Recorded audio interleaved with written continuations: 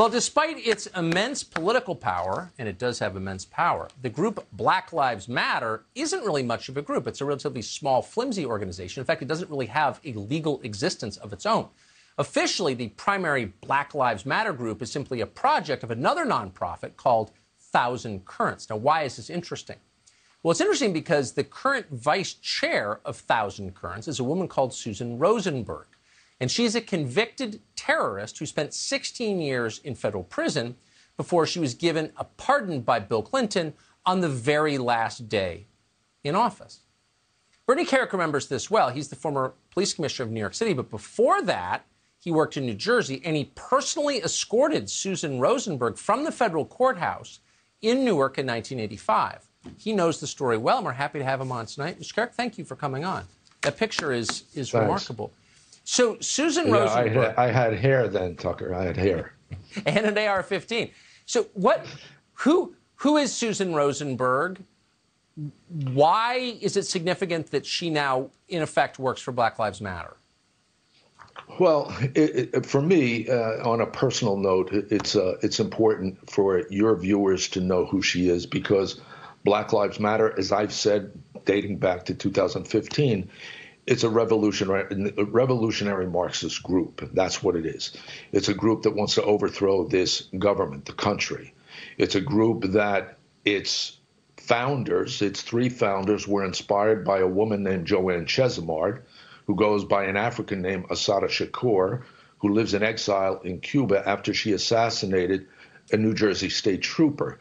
She was involved in a number of bombings and executions of New York City cops, cops in San Francisco, and cops in New Jersey. That's who they are. That's what they're about. And when I tried to explain that to people over the last 2 or 3 years, they didn't get it. Now, in the last few weeks, we learned Susan Rosenberg is one of their fundraising gurus, let's say.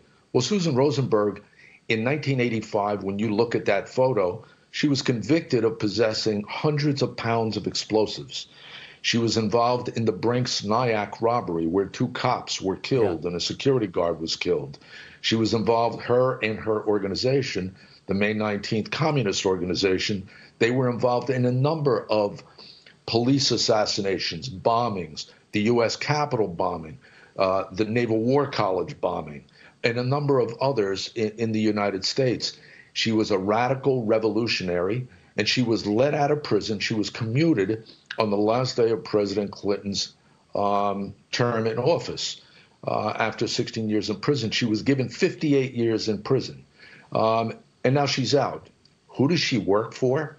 Black Lives Matter. I think, you know, we're missing something here. I think DOJ should be looking at Black Lives Matter as a terrorist group, as a terrorist organization. And I think I find it astounding that all these U.S. firms, some 200 that you've chronicled on your show, they're just pounding money into a group that's all about the overthrow of this government. And if you can't see it on its face by what they do normally on a daily basis, then you need to start looking at their associates, their inspirers, and the people around them, because this stuff has been going on since 1960, 70, in the early 80s, when these people, these revolutionaries, Marxist revolutionaries, wanted to overthrow this country. It's just amazing that all the rich ladies in Aspen and Greenwich think BLM is about ending racism, which obviously all of us are for, when in fact it's a revolutionary group. Maybe the U.S. government could take decisive action, and by doing that, make it really clear that this is a terror organization. You know what, Tucker? Black Lives Matter was truly, working for Black lives. They'd be marching tonight in Chicago, or Baltimore, or Cleveland, and I can give you 20 other cities. No, I know. It's all nonsense. It is, and it's having the opposite effect, needless to say. Bernie Kerik, thanks so much for that. Great to see you tonight. Thanks, Tucker. Well, the science is absolutely clear, and it's not just